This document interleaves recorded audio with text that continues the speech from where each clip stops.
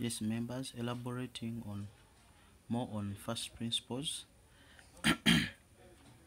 we have a function which says f of x equals to x squared. Differentiating directly, this would give us simply 2x. You know, that's the answer we have to get.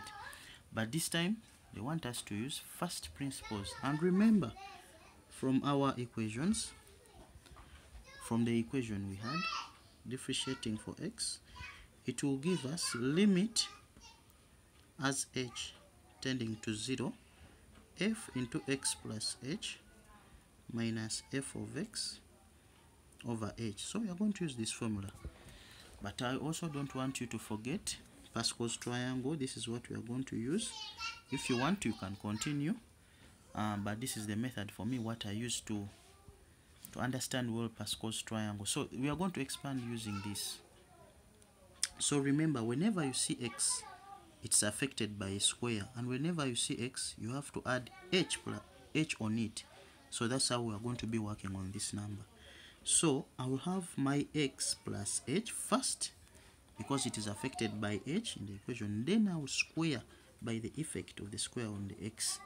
Then minus the f of x we have, which is x squared over h. I hope you are following. We are using first principles differentiation.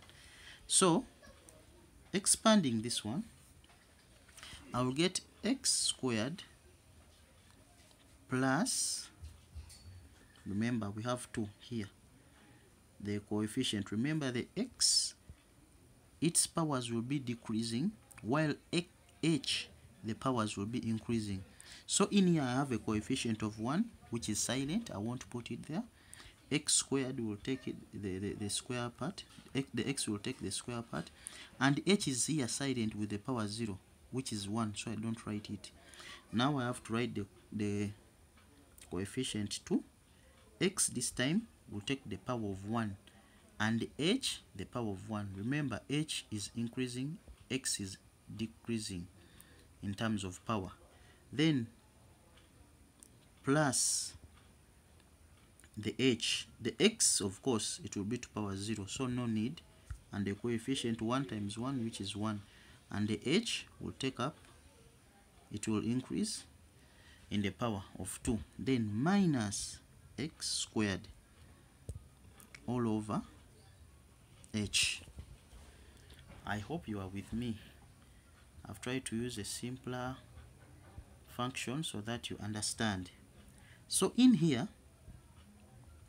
I have this, but if I look at this, this will cancel this one, and eventually I will be left with 2xh plus h squared.